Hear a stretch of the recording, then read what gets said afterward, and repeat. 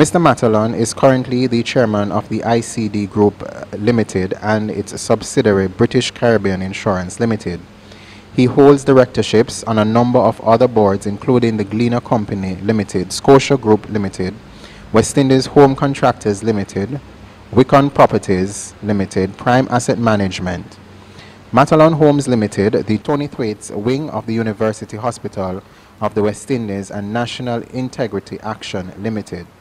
Mr. Matalon serves as honorary chairman of St. Patrick's Foundation, which supports charitable activities in inner city communities. He's chairman of the board of governors of Hillel Academy in Kingston, Jamaica.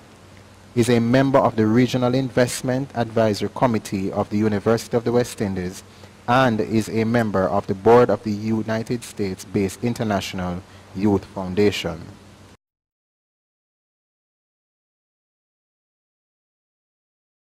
First and foremost, the existence of a pension plan is a part of the overall remuneration and benefits package that we offer to employees. I happen to think that it's a very important part of that package. I personally believe that one cannot start too early,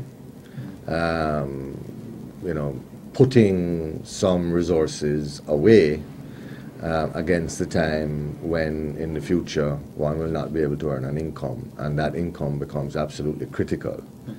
There are so many cases that I have become aware of over the years of individuals who have worked for 30, 40 years, have not seen fit over that time to set aside reserves against their retirement, and who find themselves in a situation where, having provided service for a very long period of time, simply cannot survive as pensioners. And so I think it's on the one hand an important benefit that one can include amongst the menu of benefits in order to attract and retain employees.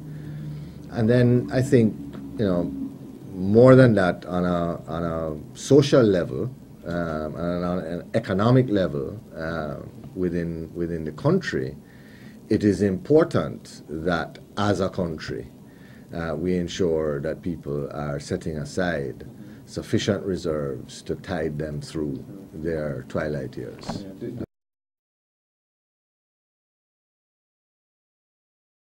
I would certainly recommend to any company with any sizable workforce, 15 or more, that they ought to consider some kind of pension scheme.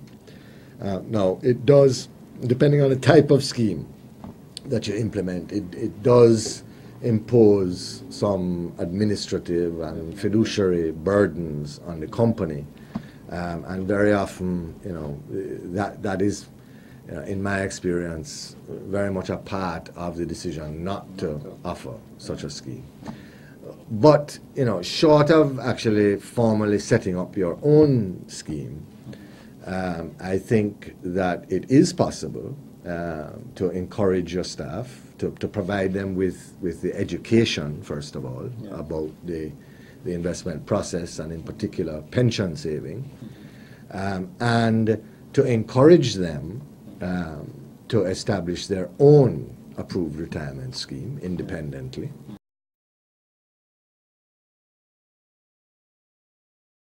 That would be a revolutionary move for Jamaica. I personally would not be uncomfortable with such a proposal at all, because bear in mind, from a sort of sociological perspective, that to the extent that individuals are not required to set aside funds to tide them through their twilight years, very often what will end up happening is that responsibility will ultimately fall to the state. And therefore we all share in the burden of that equally as taxpayers.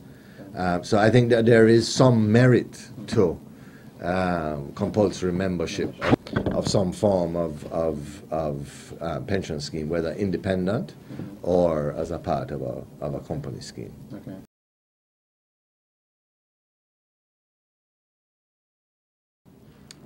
I do, properly applied and with the right oversight under those regulations. The fact that company pension schemes, for example, must have elected employee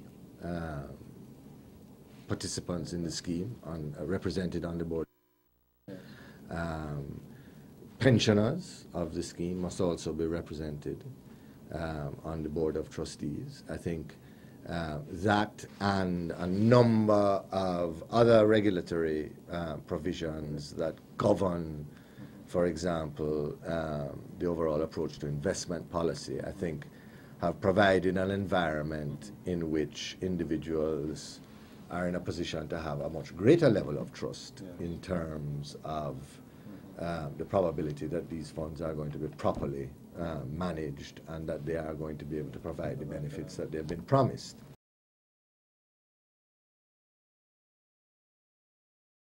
Well, my advice for those who have graduated and who are in the fortunate position where they have acquired a job, my advice to them would be that it is never too early for them to start thinking about the eventuality of their retirement. The sooner they start, the less burdensome the fact of having to put aside this money in the future is going to be. The earlier they start is the greater the sum they're going to be able to build up over time.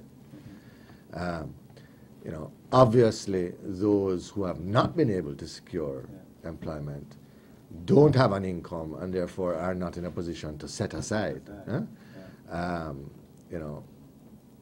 am hopeful naturally that we're going to see a turn in our economy, a return to growth, and a return to growth that is accompanied by significant job creation. So, they may miss out on 1, 2, 3 years of contributions. My advice to them would be, if that is the case, that once they do secure that employment, that they seek to be even more aggressive about what they're putting away for retirement for a period of time to compensate for that period when they were not contributing. Very often schemes allow what they call additional voluntary contributions over and above the standard employer and employee contributions, and I would advise them to take advantage of those provisions. Those are tax relieved or tax deferred savings that they're being allowed to make. And those AVCs can be used ultimately to increase the extent to which your pension is able to replace your income at final salary levels. Thank you, sir. Okay? Thank you very much. All right?